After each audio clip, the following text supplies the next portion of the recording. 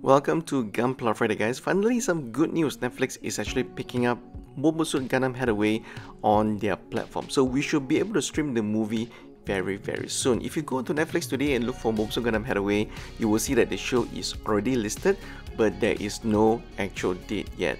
If we look at Rurouni Kenshin, the final movie, which is now running in Japan cinemas, it is actually going to be streamed in Netflix on 18th of June. So that is about 3 weeks after the show has run on Japanese cinema. So I do think that we probably get to see the show 3 to 4 weeks after Mobile Suit Gundam Hathaway has aired in Japanese cinema.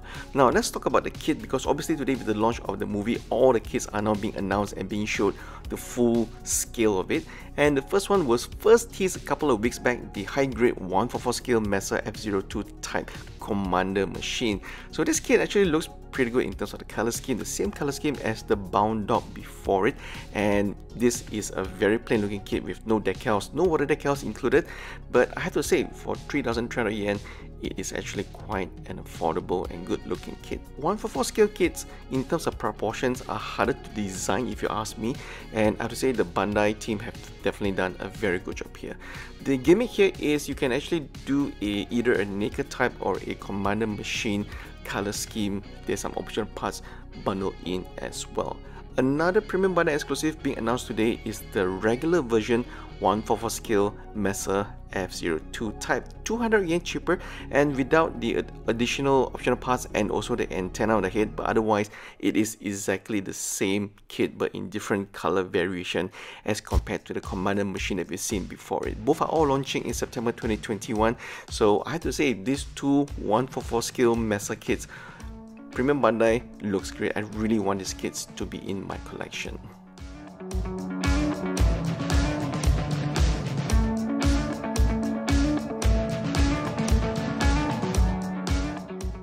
And finally, rounding off another reissue of Premium Bandai in conjunction of the Mobile Suit Gundam Hathaway is the Gustav Karl Giran's Ambition version. 2,650 yen coming out in August 2021.